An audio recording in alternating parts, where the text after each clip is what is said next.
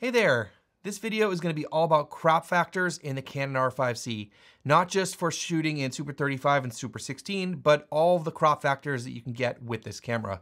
So I actually went looking for this information when I was doing research for a video that I made about the R5C using the Canon focal reducer. So if you haven't seen that video, I'll leave that video linked down below. Now, I first looked at the full technical specs for the R5C on the Canon USA page, and it didn't specify crop factors in video mode. So I went on Google, I started looking around, and eventually I came across this page. And scrolling down in this document, I saw that it was 1.460 in 17:9 and 1.534 in 16:9, which I immediately recognized from the C70. Now, I know these are different cameras, so I was a little bit, I was questioning this. So I did my own calculations, which I'll explain in this video so you can do them yourself as well. And then I contacted Canon.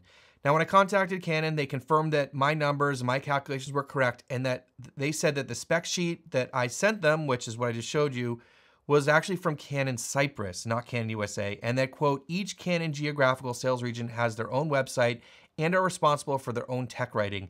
It looks like they didn't double check this one and maybe just cut and paste from the C70, which is very wrong. And that was definitely my suspicion as well. Now, this was super interesting for a couple reasons, but mainly because I thought it was an official Canon website, but I didn't realize it was Canon Cyprus and not Canon USA, and that each country publishes their own numbers. Also, this didn't get me closer to the numbers that I was looking for based on what I could find online, but what I calculated was accurate and Canon verified this. Now, most of you know that Canon mirrorless cameras, meaning the non-cinema cameras like the R5C, the C70, C300, C500, etc., not those, they usually have a crop factor of 1.6 when you're in photo and video. And the R5C does have a 1.6 times crop factor when you're in APS-C photo mode, just like in the R5, which makes sense because the photo mode in the R5C is pretty much identical to the photo mode in the R5. But we're gonna be talking about video in this video. Now, here are the numbers that Canon gave me, and we'll verify this with some calculations. They said that in Super 35, and this is compared to full frame, you get a 1.375 times crop, and in Super 16, you get a 2.75 times crop. Now keep in mind, these are for 17:9, right? Not 16:9. All right, so how do we figure this out? Well, most crop factors are compared against a full frame sensor. So if you're calculating crop factors of, let's say, a Super 35 or a Micro Four Thirds sensor or any kind of sensor, then you can use the sensor's physical width and compare that with the width of a full frame sensor. Now, full frame sensors are 36 millimeters by 24 millimeters in a ratio of 3:2. And the reason for that is those are the dimensions of 35 millimeter film. And so that's where the standard of full frame comes from for photography. But since the R5C is a full frame camera, we will use the raw resolutions in the R5C to calculate the crop factors in the non-full frame modes. Crop factors are only based on the horizontal aspect, or the first number of the two numbers in a resolution, because the vertical aspect, or the second number, is just based on the first number and, of course, the aspect ratio. So if you know what the horizontal aspect is and the aspect ratio, you can calculate what the vertical aspect is. So in the R5C, the full frame mode in RAW is 8192 by 4320. This is a ratio of 17:9. We'll talk more about 17:9 and 16:9 later. So if we change this from full frame to Super 35, we can see that the resolution now is 5952 by 3140. And if we go into Super 16, we can see that the resolution is 2976 by 1570. So we only really need to know the first number, which is the width, to calculate the crop factor. So let's start with Super 35 in RAW. We have a resolution of 5952 by 3140. We take 8192, which was the horizontal number for full frame RAW, and we divide by 5952, we get 1.376. That is pretty close to the number that Canon gave me at 1.375, so we'll count that. Now for Super 16 RAW, we take 2976 by 1570, we take 8192 divided by 2976, and we get 2.75. Again, that's the number that Canon gave us. So that's where these numbers come from. So like I said, this is all in the 17:9 ratio, which is the full width of the sensor. So this is the same in the oversampled modes with compressed XF AVC and MP4 codecs when shooting in 17:9.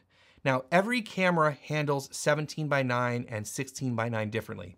So for example, before we get on talking about the R5C, the Sony FX3, which a lot of you know about, actually oversamples both the 17:9 and 16:9 modes from its full width of 4.2K, and you actually get the same horizontal field of view with less vertical. I go over this in a video I made about shooting raw video on the FX3, so if you're interested in that, it'll be linked down below. Now the R5C reads the full width in 17:9, and then it just crops in slightly to get 16:9. And you can see this when you're shooting in the 8K MP4, when you're looking at the full width 17:9, and then you set it to the 16:9, it definitely crops in a little bit. So you can't actually shoot 16:9 in 8K on the R5C in RAW because it will give you the full width when you're shooting in RAW. So if you want 16:9 in 8K, you have to go over and change this to MP4, and then you have the option of shooting in 17:9, which is 8192, or 16:9, which is 7680 by 4320. So like we were doing before, we're gonna use the horizontal number to figure out our crop factor. So we take 8192, which is the width in 17:9, and we divide by 7680, which is the width in 16:9, we get 1.067. So there is a 6.7% crop in 16:9. So if you're shooting 16:9 in either 8K or 4K, you're actually cropped in a bit from full frame, and you can see this in all those different modes, like I said. So I was actually unaware of this for a little while, and I think a lot of people are too, but the way that this camera handles DCI and UHD, or 17:9 and 16:9, is that it crops in a little bit when you're shooting in 16:9 by about 6.7%. So there are actually a few other crops in the R5C that I want to mention. Now, first of which are the lens corrections, and there are several lens corrections, and let me talk about those. So if we go in the menu under page 6, we have a bunch of different lens corrections. The first one here is the peripheral illumination correction. That has to do with vignetting. When you turn that on and off, you don't get any cropping. You just take care of the vignetting, and that is told by the camera knowing what lens is on there, and it counts for that, but no cropping, so that's fine. The chromatic aberration correction corrects for chromatic aberrations. That does not crop, as you can see. The diffraction correction does not crop as well as you turn that on and off. But the last one is the distortion aberration correction, and this one does crop slightly as I turn it on and off. And the reason for this is based on the lens. And again, the camera has the information from the lens, so it applies a distortion correction, and that will crop in slightly. This will vary depending on the lens you're using and maybe even the focal length, I'm not sure. So keep that in mind, but all the crops I was just talking about, that was with all this turned off, this will add another crop if you do put that on.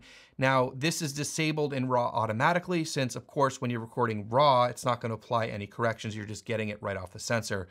So you can also see these corrections disabled if you shoot RAW photos and then disable all the corrections in your photo editing software. Next, I want to talk about the RFS and EFS lens correction. So this is located in the menu just below the distortion aberration correction, and you can see that it's grayed out, and that's because I'm in full frame mode. So you need to be in Super 35 or Super 16 mode to use this. Now, RFS and EFS lenses are generally designed for that 1.6 times Canon crop.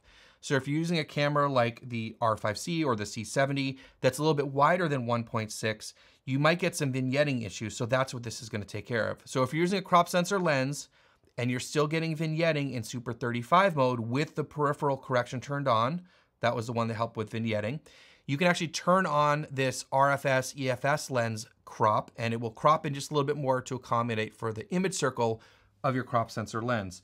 So what I can do here is I can come over and put this in Super 35 mode, and then if I go down to the RFS EFS lens, if I can turn this on and off, you can see that it crops in just slightly.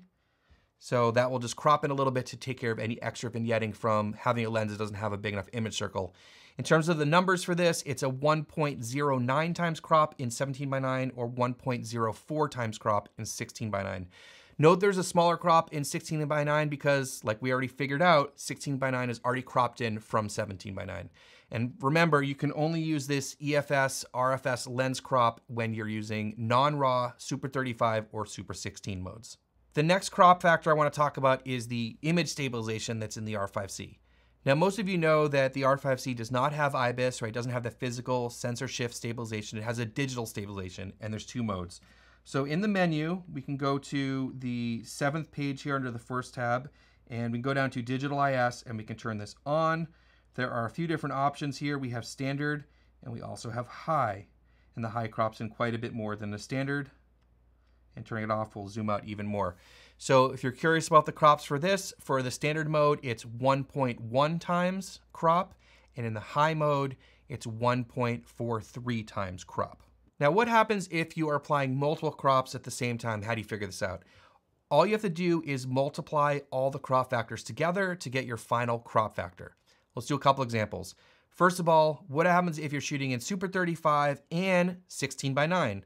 Well, we take 1.375, which was the crop factor in Super 35, and 1.067, which was the crop factor in 16:9, and you multiply them together and you get 1.467. So you get roughly a 1.467 or 1.47 if you want to round a little bit crop when you're shooting 16:9 in Super 35. That's a number you probably wanted to know. Another example, let's say we're shooting in Super 16 and 16:9 and we have the high digital image stabilization turned on. Well, for that, we do 2.75 times 1.067 times 1.43, which will give us 4.196, which is a very heavy crop. So again, if you're using multiple crop factors, just multiply them all together, and that's what you'll get. All right, so let me try to wrap all this up. So for most of you clicking on this video, probably the big numbers that you want to take away from this are the Super 35 crops on the R5C. It's 1.38 in 17:9 and 1.47 in 16:9. Now, I apologize if this felt like a math class. I used to be a math teacher, as you can probably tell. But it's important to figure out where all these numbers come from, and we really just use division and multiplication. I think most of us can handle that. If you found some value in this video, please like the video, share it with your friends, and of course, subscribe to the channel. It would be greatly appreciated. Thank you so much for watching, and we'll see you in the next one.